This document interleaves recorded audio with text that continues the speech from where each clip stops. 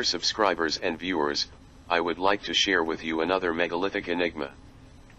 I was vacationing with my family in the Shenandoah Mountains in Virginia. Once every 2 years we like to stay at a cabin in the foothills of the Shenandoah Mountains. This time we stayed near Luray at Lambert Cabin. Previously we've stayed near Washington, Virginia, where I made a video about the mysterious stone walls I saw there. If you haven't seen that video, I'll leave a link. It appears on the other side of the mountains there are more of these stone walls near Lambert Cabin. As someone who's studying landscape architecture and some anthropology, I don't believe these to be modern. I've talked to a national parks official. She told me the current theory is they at least go back to the early settlers, but there hasn't been enough archaeological research for the park to protect the walls. Looking more closely at the walls near Lambert Cabin, I noticed the country road leading back to the cabin is following the walls near a stream. It was very strange arriving at night on a bumpy road seeing this wall so close. You had to be careful not to scrape the side of the car. I would say the road was following the wall and that the wall came first. The owner of the land told us the sandstone walls have been maintained over the decades. I would guess the average weight of each stone is 60 pounds, but some are a couple feet long, others are small rocks the size of a softball. There seems to be evidence of fractures suggesting the stones may have been larger. They have an irregular oval shape that does not show any sign of being carved or quarried. They are a dry stack wall. The walls seem to be also underground at least a foot, suggesting a footing. I would guess the stones came from the stream. There does seem to be evidence to say part of the wall has been moved on the other side of the to use as a barrier to the stream.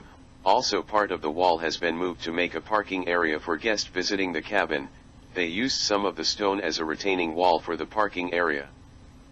Right now the wall stands an average of 5 feet with trees growing through them. The owner of the land said the road used to be a Native American trail, then a horse and buggy road.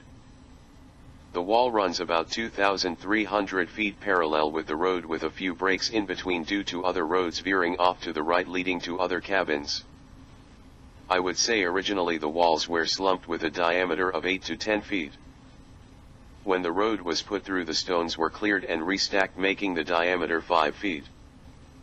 These are clearly not retaining walls.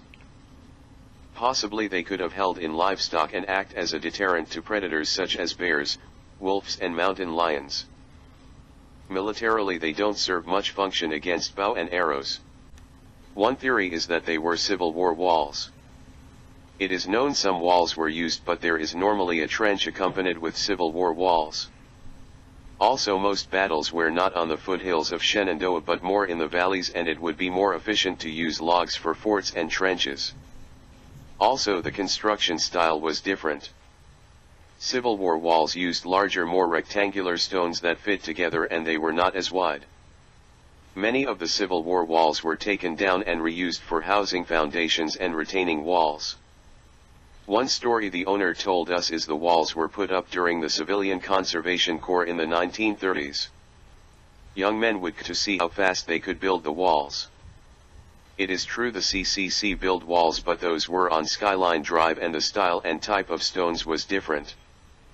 After mapping out the walls near the cabin, I would suggest these walls could be an irregular rectangular settlement boundary that may have had huts within the walls like those found in Europe. But ones in Europe tend to be circular.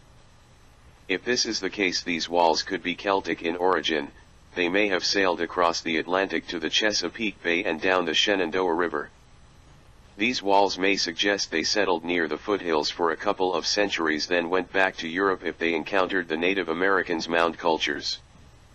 But an archaeological dig is needed to see if any artifacts pop up, such as Solutrean arrowheads. When you drive around Virginia, you'll see other dry stack stone walls which are modern but were possibly inspired by these older walls, so this tradition is being kept alive to this day. To learn more about these mysterious stone walls and chambers of New England, see the video Secrets of the Stones and my other video on walls I saw near Washington, Virginia. I might make this my master's research project and send it to archaeologists in Virginia to look into these walls more to get them protected. Let us know if you've seen this mysterious stone walls in your area.